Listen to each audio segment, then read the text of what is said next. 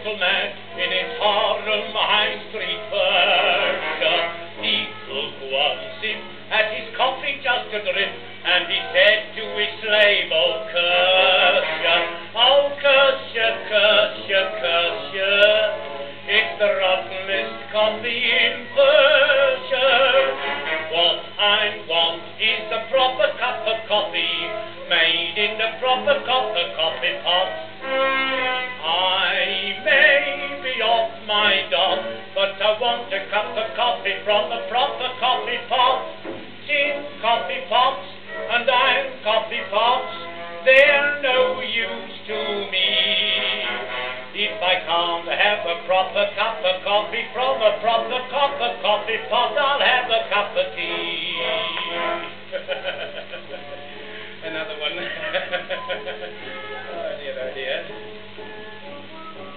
When Bonaparte found that he was in the cart and he'd lost that Waterloo fight, he gave his sword up to Wellington the Lord, and he said, "You British still fight. Yes, you've won Waterloo, sir. Now what am I having with you, sir?"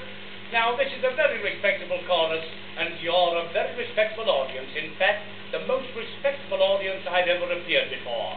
And I want you to notice that this is a teetotal chorus. Oh, don't go out, sir. You can have one later. Have a cup of coffee with us. You've often been asked to sing silly choruses about onions, bananas and banoranges for no reason at all. But this is a coffee song, so there's good ground for singing. Coffee ground.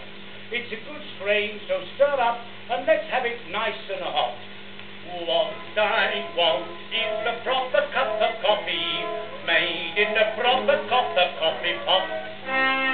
I may be off my dog, but I want a cup of coffee from a proper coffee pot. Tin coffee pots and iron coffee pots, they're no use to me. If I can't have a proper cup of coffee from a proper coffee pot, I'll have a cup of tea.